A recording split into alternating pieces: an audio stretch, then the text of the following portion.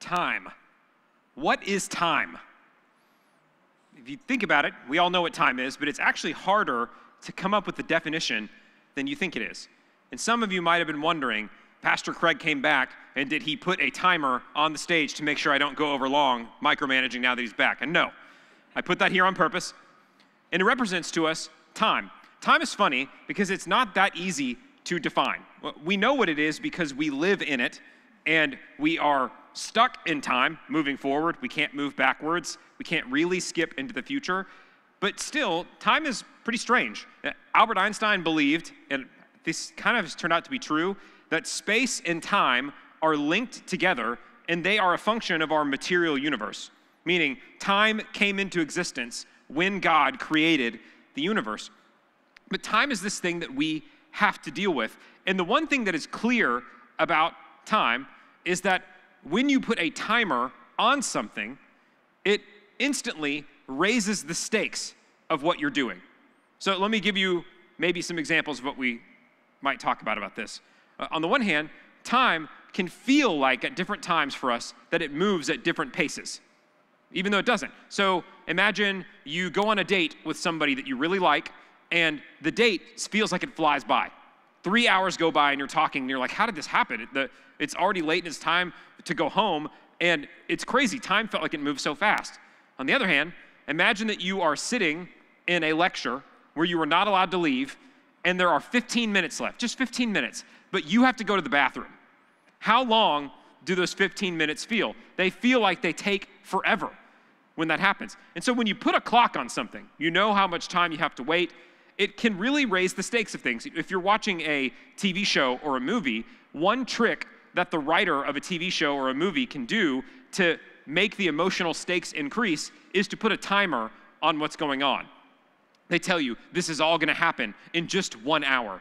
The example that comes to mind for me was a show that my parents liked and started watching when I was a kid, and that show is called 24. And so the idea of the show is that each season covers 24 hours. So each hour of the show you're watching covers an hour, and you know that everything that is going to happen to Jack Bauer is going to happen in a 24-hour period. He doesn't get any more time than that. Now, that show got increasingly more ridiculous as time went on. You know, in those 24 hours, he was going to be betrayed by his best friend.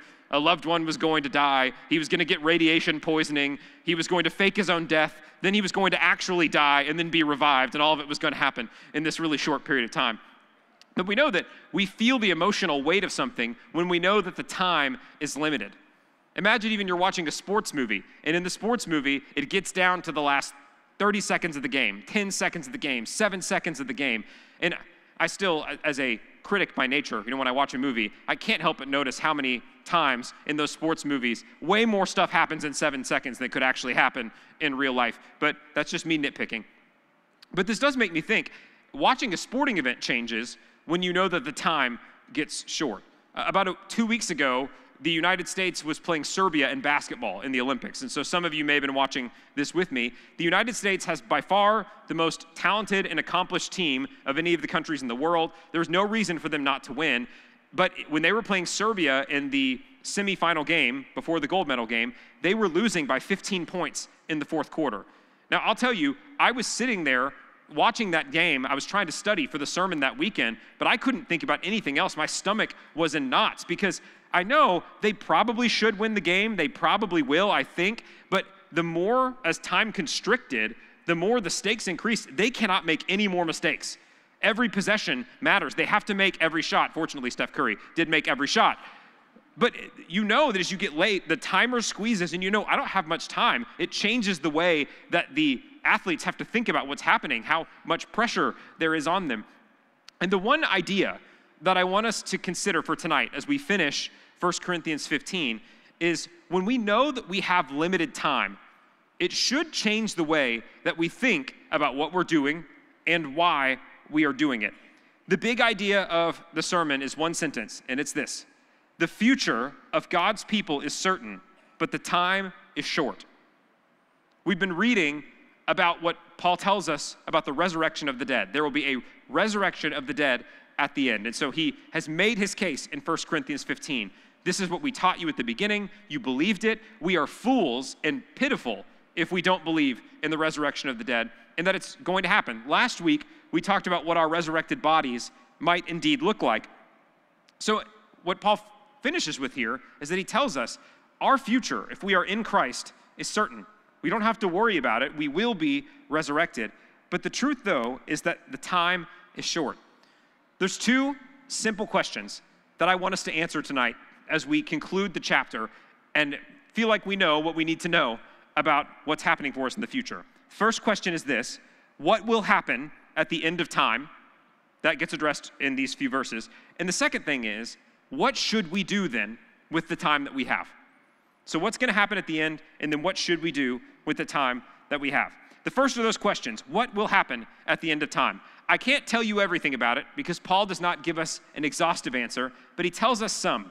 It starts in verse 50 when he says this: "Now I say this, brethren, that flesh and blood cannot inherit the kingdom of God, nor does the perishable inherit the imperishable." Last week, when Paul was comparing our current bodies to our resurrected bodies we will receive, one of the things that he said about them is that we are sown with perishable bodies, but we will be raised with imperishable bodies. And so he says that to enter into God's kingdom in the future, we cannot enter into that kingdom with our current perishable, sinful nature and sinful bodies. Something has to change. We cannot enter into God's presence until we are ready for it. The last point that we had last week was exactly that. Our new bodies will be fit for heaven. They will be fit for God's new creation. And so we have to have a change for us in order for that to happen. We cannot experience the new creation as we are right now. So Paul makes that clear in verse 50. Now, previously in the chapter, he's told us we're going to be resurrected and be ready, but it leads to another thought, and he picks it up in verse 51. "Behold, I tell you a mystery. We will not all sleep, but we will all be changed. In a moment, in the twinkling of an eye, at the last trumpet, for the trumpet will sound, and the dead will be raised imperishable, and we will be changed." Now, in the first century, you really pick this up in Paul's letter to the Thessalonians, in 1 Thessalonians. Many of them viewed Christ's return as imminent, that it was going to happen during their lifetimes. Now, we look back on that and we say, oh, how little you knew. You know, we're 2,000 years later and we're still plugging along. But we know that they were wondering because in 1 Thessalonians, Paul has to answer that question.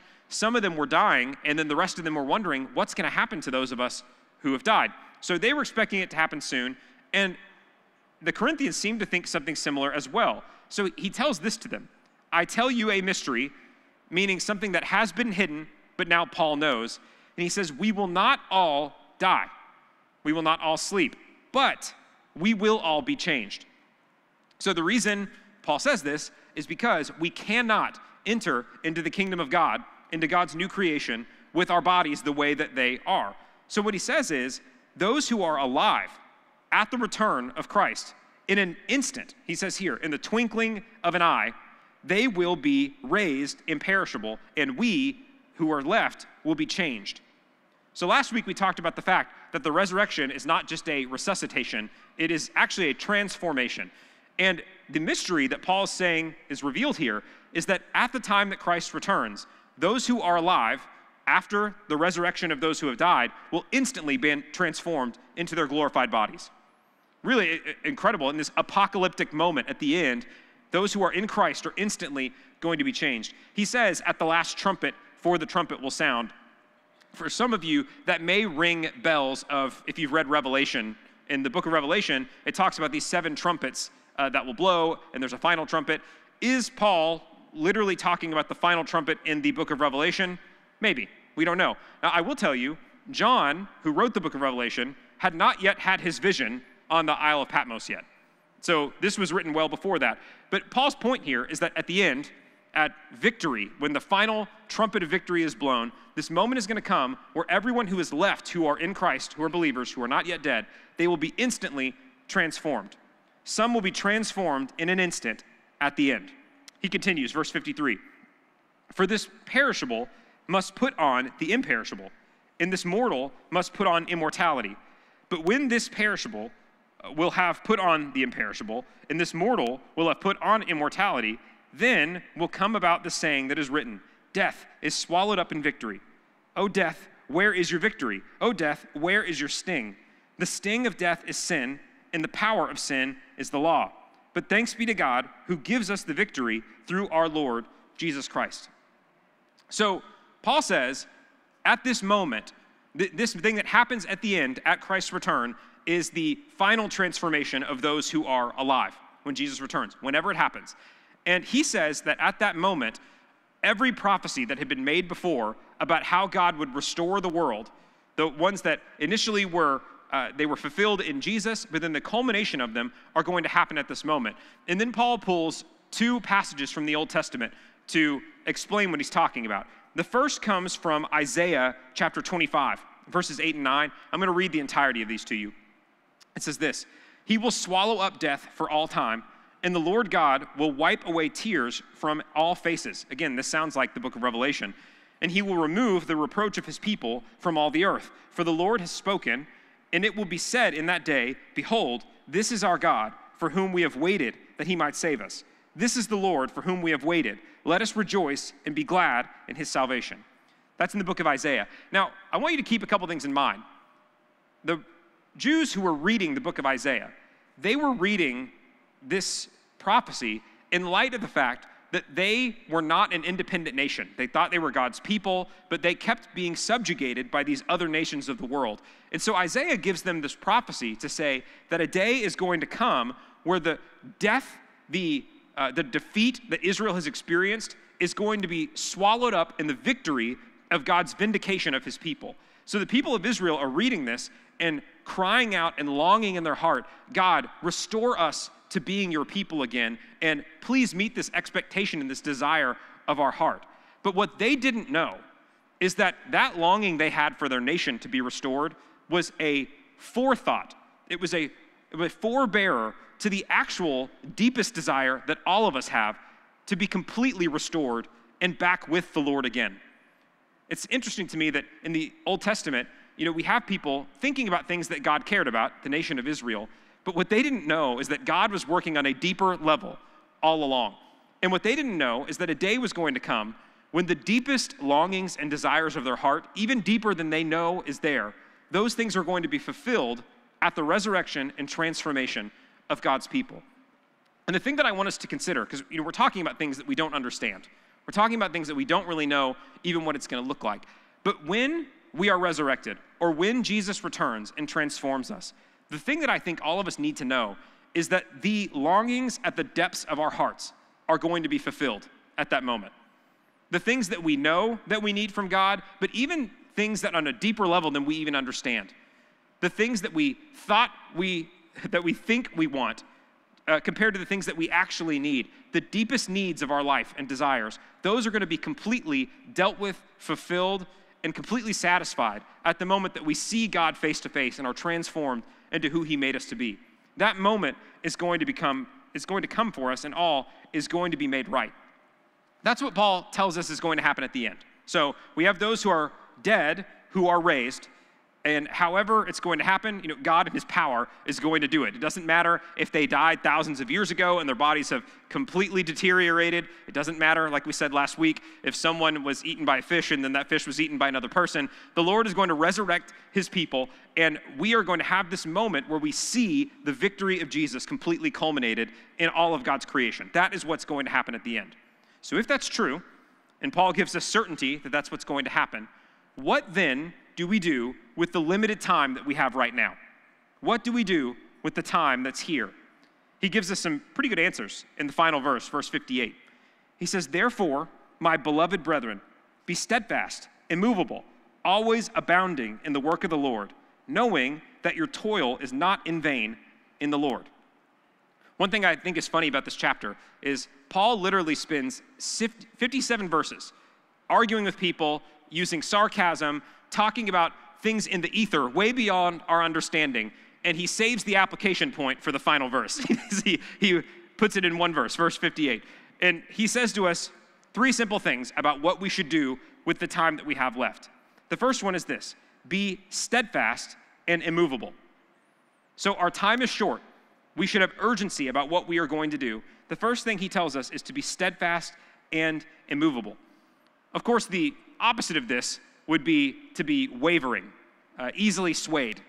But he says that what the Lord desires from you right now in this time and at this place is to be steadfast and immovable. So what does that mean? The first word that comes to mind for me when I think of a steadfast person would be a person who is loyal. Loyal.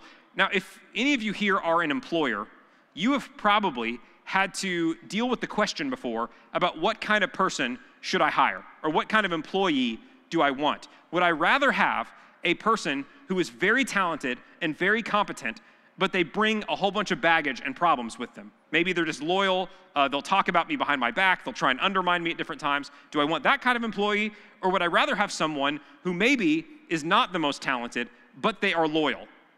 Now, if you're an employer, hopefully you can find both. I hope you find a very talented and very loyal person. But I think that over time, most employers would probably say they would prefer to have someone who is loyal. Because a person who is talented, but they are a snake, they could do things behind your back, they're not loyal to you, they could cause a lot more problems than they could solve. And so what the Lord is looking for, I think this is very clear for us to know. Our time is short, but that doesn't mean that we should scrape and claw and do everything we can to make a huge dent on the world if it compromises our loyalty to the Lord. God does not necessarily want you to be great. He certainly wants you to be loyal and good to him. God wants us to be loyal. The next thing that the Lord wants is for us to be trustworthy. Now, this idea comes up all over the New Testament, that the Lord gives us things to steward while we are here. It's our responsibility for a moment, and what he cares about is that we be diligent and trustworthy with what he's given us. The parable of the talents that Jesus tells is a good example of this. A master gives different amounts of money to 3 different people, and what he cares about is what they do with what they've been given. And if you were to look at your life right now and ask, would the Lord say that I have been trustworthy with the gifts, talents, abilities, relationships, responsibilities that he's placed in my life? Have I been trustworthy with it, or have I squandered it? The Lord wants steadfast people who are loyal and trustworthy. And the last thing I would say here is that the Lord wants us to be secure in what we believe.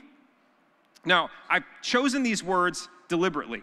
A steadfast, immovable person is secure in what they believe. That does not mean that we are always rigid and certain in everything that we believe. Now, certainly in the essentials of what we believe, we should be certain. But I think you've probably come across people in your life that are extremely rigid and certain about secondary issues, and they do not come across as very godly people. Why is that? Because they're not. That is the descriptor of a legalistic person. A person who is certain that they are right about everything is a person who is certainly wrong about a lot. So I think what the Lord does want us to be, though, I mentioned an antonym for being steadfast or immovable would be to be easily swayed. We need to be people that are not easily swayed by the world around us. Not easily swayed by the most persuasive person that's in your area. Not easily swayed by the culture. What the Lord is looking for you in the short time that you and I have is to be loyal to him, trustworthy with what he gives us, and secure in what we believe, willing to act on it. Now, with that being said, that speaks to character. That speaks to the kind of person the Lord wants us to be. The second thing Paul says is that we need to be abounding in the work of the Lord. Abounding. Now, when you think of that word abounding, it says that you want to be almost excessive. Every part of your life is overflowing with this thing. And what Paul says here is ministry, the work of the Lord, the work of being a believer and ministering to those around us. Now, I feel convicted about this, and I'm sure many of us do as well. We spend a lot of our time and a lot of our energy and a lot of our talents on many fun things that may not necessarily be the work of the Lord. Think about the number of committees maybe that you were involved in, extracurricular hobbies that you do, sporting events that you go to. I mean, all of us have hobbies and things that we like to do, and we have the world at our fingertips in a way that people 2,000 years ago did not have. Ways that we can spend our time and money and energy that they didn't have. And I worry that many of our most gifted and talented people in the church are using their gifts and talents on things of the world that are not bad things, good things, but things that are not ultimately building God's kingdom. So what are we called to do to abound in the works of the Lord? The first one is this. You have to know the gifts that the Lord has given you.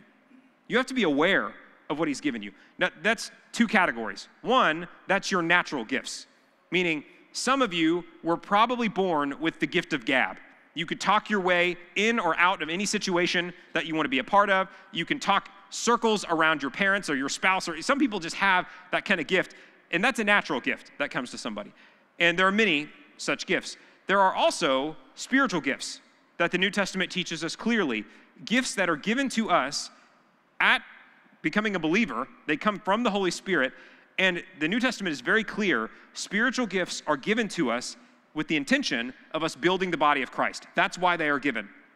And so I'll just ask a simple question. I'm not going to make you raise your hand or embarrass you, but if I were to come to you and have a conversation and ask you, do you know what your spiritual gifts are? Could you answer that question? If you're a believer, you should have one or some. Do you know what they are? If you don't, I think you might want to pick up the New Testament and look at the passages that talk about spiritual gifts and try and discern and figure out, how has God gifted me? Because if you have one of those spiritual gifts, you are meant to use it. The worst thing that you can do is bury the talent that the Lord has given you. So, know your gifts. The second one is this. If God has given you a gift, he intends for you to use it, you need to hone your gift. If God has given you a gift, it's meant to be honed. So, when God gives a gift, whether it's a natural one, like you are good at talking, or a spiritual gift that God has given you. So perhaps it is the gift of teaching, it could be the gift of hospitality, the gift of helps. There's a whole list of them in the New Testament. Once you get it, it is not like you get zapped with electricity and you immediately have that gift matured and everything that it should be in the future. God gives you a gift and you need to develop it. When I started ministry in 2013, so I finished school and I started working at the Woodway campus of our church, I did not know what I was good at. It turns out, not a lot. But I didn't know exactly which areas I would excel and which ones that I wouldn't. But I did have an inclination. I did believe that I had the gift of teaching and that God had called me to teach. So I made a conscious decision early on in ministry. Whatever else is going to happen to me, whatever else I do exceed at or whatever else I fail at, which was a lot, that you could tell the pain in my voice that is true. I said, I'm going to say yes at almost every opportunity to teach because I know the Lord has given me this opportunity and I need to do it. And I had heard a quote from a pastor that said, you don't know what your voice is as a teacher or preacher until you've done it 500 times. That's a lot of times to get up in front of people and talk. So at the Woodway campus for the 7 years that I was there, I taught all the time. Every time they said, we need a sub in this class, I said yes. And I would say on average, I probably taught 2 to 3 times a week, every week for about 7 years. And I did that while failing at a lot of other things because I had the conviction that I needed to hone the gift that the Lord has given me. I'll tell you, I'm very grateful that I made that decision. I'm very grateful. I think the Lord has honored that decision in my life because I knew that he had given me a gift and I decided that I was going to do everything that I could to hone that gift. And if I'm this bad right now, imagine how bad I would have been if I had not been doing that all this time. So you hone your gifts, and then finally, when you know what your gifts are and you've developed them, you have to use them. You have to use them. The Lord has put you in the church where he has placed you because he wants to reach people and develop people, one, that don't know him, but two, that are baby Christians. We are here to worship the Lord and build up the body. If God has given you a gift and you know what it is and you've honed it and you're not using it, what are you doing? Your time here is short. Your time here is short. Use the gifts that the Lord has given you. And finally, he says, after you say that you're going to be steadfast and immovable, you abound in the works of the Lord. Finally, he says, know that the things that you do for the Lord are not in vain. Now, I have to tell you honestly that sometimes using your gifts in the church feels like it's happening in vain. Maybe it's that you volunteer to teach in a children's area and it feels like none of the kids are listening to you and they're worse off than when you started pouring into them. Maybe it's you're leading a small group and a few weeks into it, there's only 2 people left and they're the 2 people you didn't even like. No one say amen to that because you will incriminate yourself. There are times where doing ministry feels like a slog. But the thing that I want to tell you is this. If the Lord has given you a gift and you've decided with the little bit of time that he's given you to use it, none of those things will be in vain. There's a person in my life that has influenced me in my faith as much as anyone in my life outside of my parents and my wife. And it's a guy named Chad. Chad was my 6th grade basketball coach when I was a 6th grader in the church league, extremely competitive, really high-level basketball going on there. But he was my 6th grade basketball coach. And then from my freshman year to my senior year in high school, he was the small group leader for my friends and I. And so Chad would meet with us weekly. We would invite him to come hang out with us. He spent so much time with us that he did not have to spend with us. And even beyond high school, Chad stayed involved in my life and in my friends around me in college. And he poured so much of himself into us. And I absolutely know that there were times that Chad probably felt like he was wasting his time with us. You know, there were probably times that we came to him to talk about what was going on with our exploits trying to get a girlfriend, that he probably didn't want to be a part of that conversation. He was probably bored with what was going on. But he waited and he poured into us, and mostly he modeled what it means to be a godly adult male. That's what he did for my friends and I. But I'm sure that there were times that it felt like he was toiling and there wasn't much going on. And the thing that I want to tell you is this. I can tell you with certainty, because I am one of the fruits of that, nothing that Chad did in my life was in vain. None of it. Every conversation he had with me, every time he taught my friends and I, every time he listened to me, none of those moments were in vain. And Chad didn't just do that for my friends and I. I mean, he had a rotating group of people that were always in his life and he was pouring into. In fact, my first year of doing ministry, I told Chad, I said, I'm going to the Woodway campus. It's expensive there. I don't really know what I'm doing. I'm poor, but I'm excited. And he said, why don't you come live in my extra bedroom in my condo? I was guy number, I think, 12 or 13 that he had done that for. He let people come in and live in his house during transitional moments of their life. And, for me, that meant everything. I mean, I was basically a child. I mean, I was 25 years old, but I had no idea what I was doing with my life. And Chad kept pouring into me from the time that I was in 6th grade and in high school and then as an adult. And when the end comes, and that moment comes where we are transformed or raised, I can't wait for God to show me and everyone else around us the fruit that Chad's life bore. Every decision that he made was for a reason and on purpose. Nothing that he did in our lives and for my friends and I was in vain.